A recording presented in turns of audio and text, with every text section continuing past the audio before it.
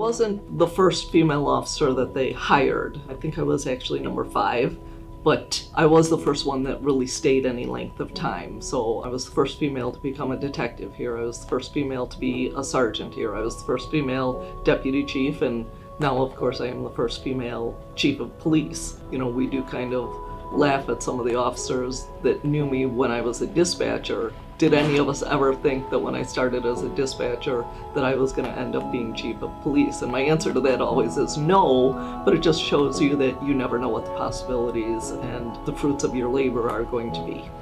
I'm Denise McGrath. I'm chief of police in the village of Homewood. I am an alumni of Calumet College of St. Joseph. I started attending the program back in 2007 to finish up my bachelor's degree. Education to me is all about possibilities and having options and having opportunities. Sometimes it's hard to get back into that habit and get back into that routine, but once you do, stay with it. I always knew I wanted to finish my education, but with working and other personal things, just never completed that. So I started looking into programs in the area and finally settled on Calumet College of St. Joseph. The program that they offered both in the evening and in the morning, especially with police work, shift work, changing shifts. That was ideal for me.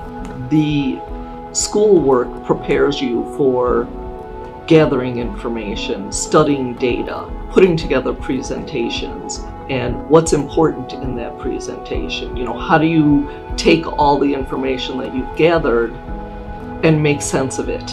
And how is it relevant to what you're trying to accomplish? It was a great program. Coincidentally, that was also during the time, about halfway through the program, that the promotional exam for sergeant was being held here.